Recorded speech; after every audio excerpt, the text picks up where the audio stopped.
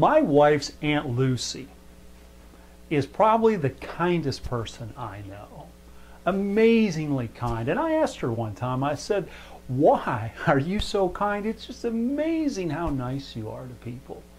And the basic message she gave back was, you know, it doesn't matter what's going on, this too shall pass. It's not going to be here forever, good or bad. Hello, my name is Troy Beans with 78freethrows.com. Love is kind.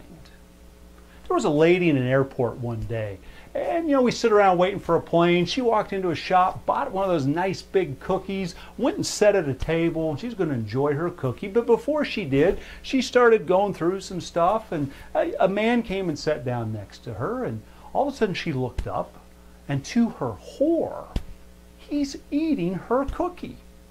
So she's thinking, how can he do this? So she quickly reaches over and breaks off a piece and eats it, and he reaches out and breaks off another piece.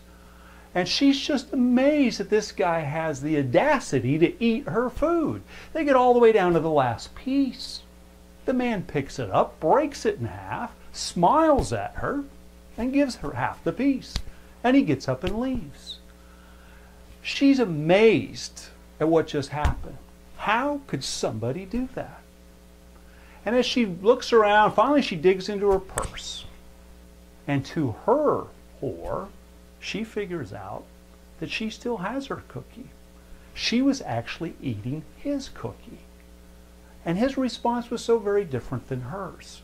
He didn't get upset, he didn't get mad, he shared with her. He was perfectly fine with it. He treated her in a very, very kind way.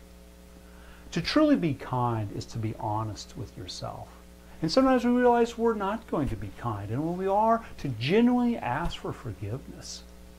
I was an athletic director for 20 years and typically had a great relationship with most of the young people that I worked with. And one day I was just in a bad mood.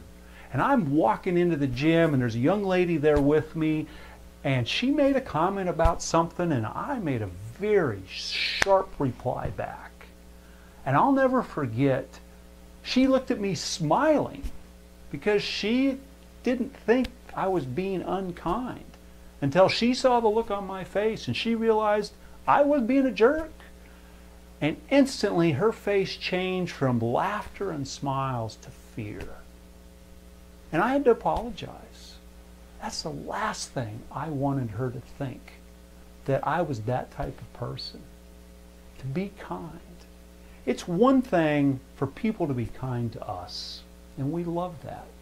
But if you really want to change your world, I mean you want to rock your world to its core, you truly, genuinely be kind to others, and it'll change your life forever.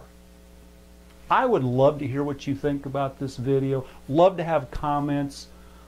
I'd love to have you listen in on our teleconference on Thursday nights talking about relationships. You have a fabulous day, and I will talk to you soon.